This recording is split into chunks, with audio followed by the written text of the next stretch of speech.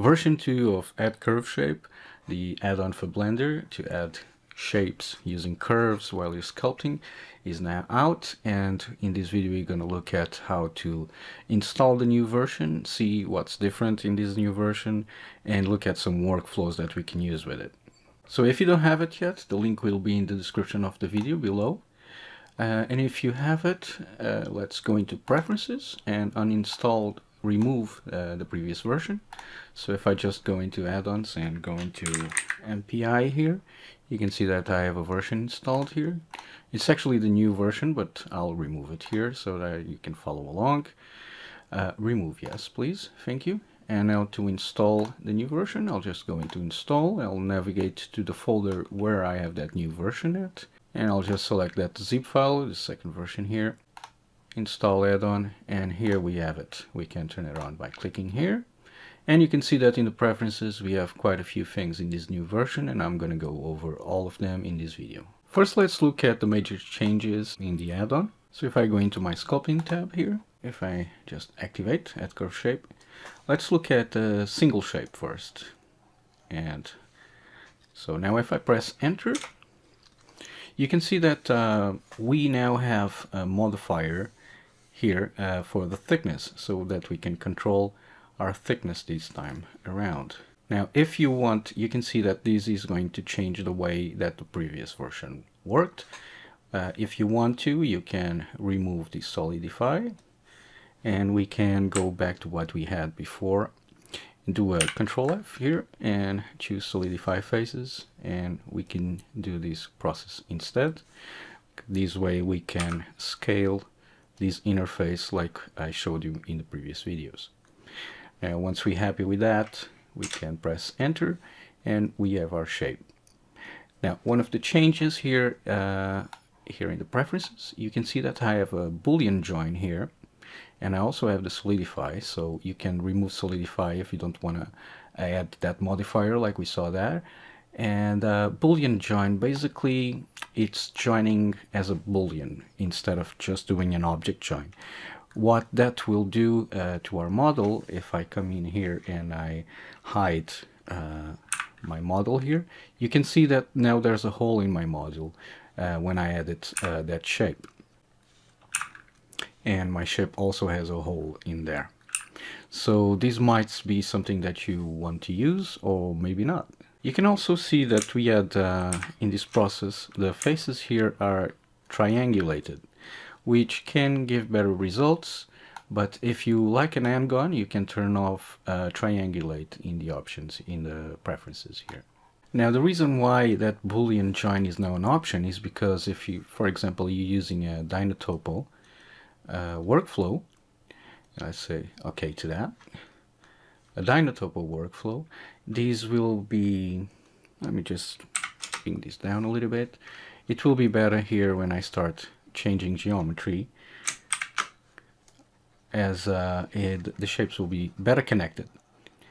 If Boolean join is not set up in the preferences, then it will be two different objects, and doing what I just did, even with Dynatopo, is going to be hard to accomplish.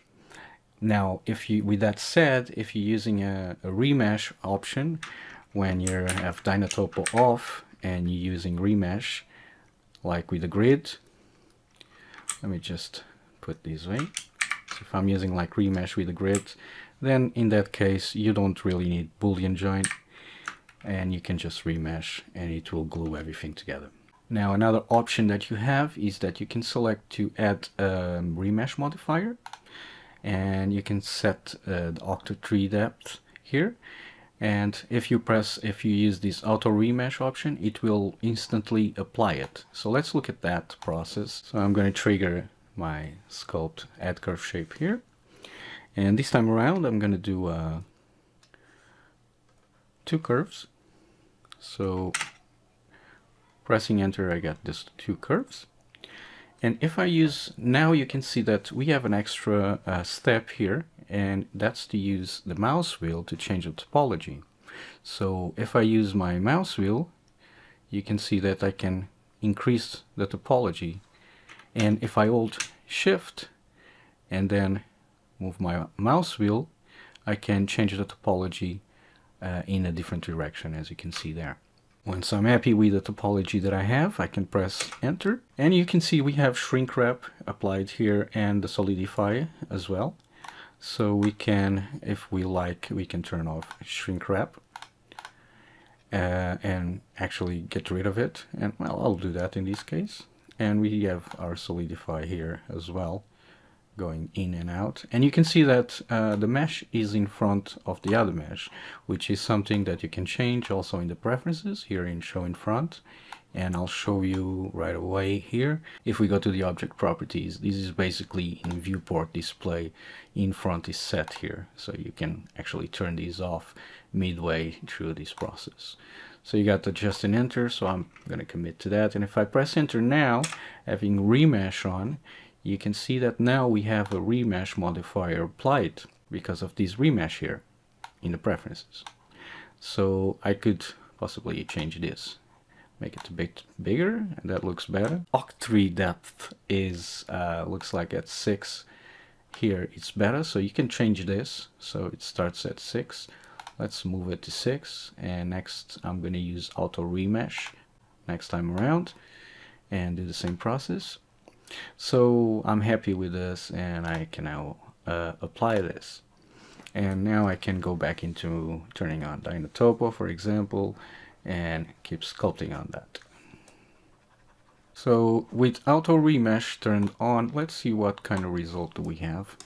So I'm going to use my shortcut here, and I'll do the same thing here. Press enter, and we can see it's a bit off there. I can turn off shrink wrap if I want to keep this as it is. And I'll just accept that. I can further adjust it, so I'll press enter again just to commit to that. And now you can see that the modifier is gone because it has been applied because we selected auto remesh here. Now, if you don't want holes in the mesh, like I said, you can turn off Boolean Join. I don't usually use remesh on my process. Now, the shrink wrap is basically if you want the shrink wrap modifier to be added, and the same thing goes for the solidify. Let's turn off Boolean Join just for a second here. So in this version, you can add multiple curves to create your shapes.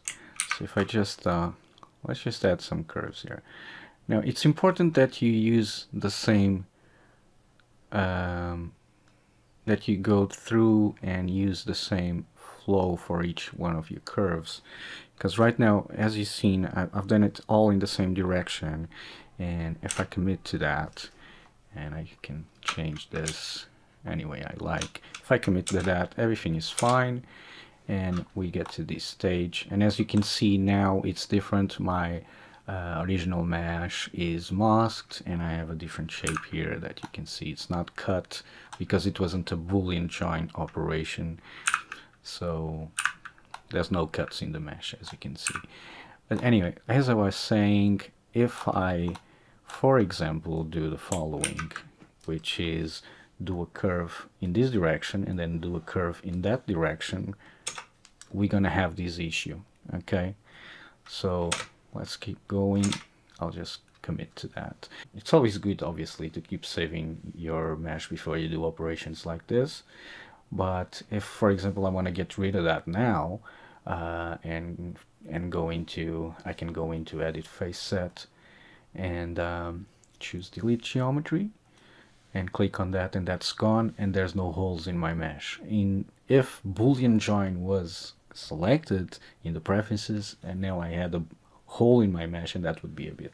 Now with the shrink wrap and the solidify modifiers that we use in this version, they make it so that we can create like some cool shapes and then really adjust them as we like. For example, now let's make that a bit simpler, and holding shift and using the mouse wheel here. So if I really wanna, let's commit to that, change stuff around. It's really easy because I can just like select these points here and move them, and it's gonna stay on the mesh.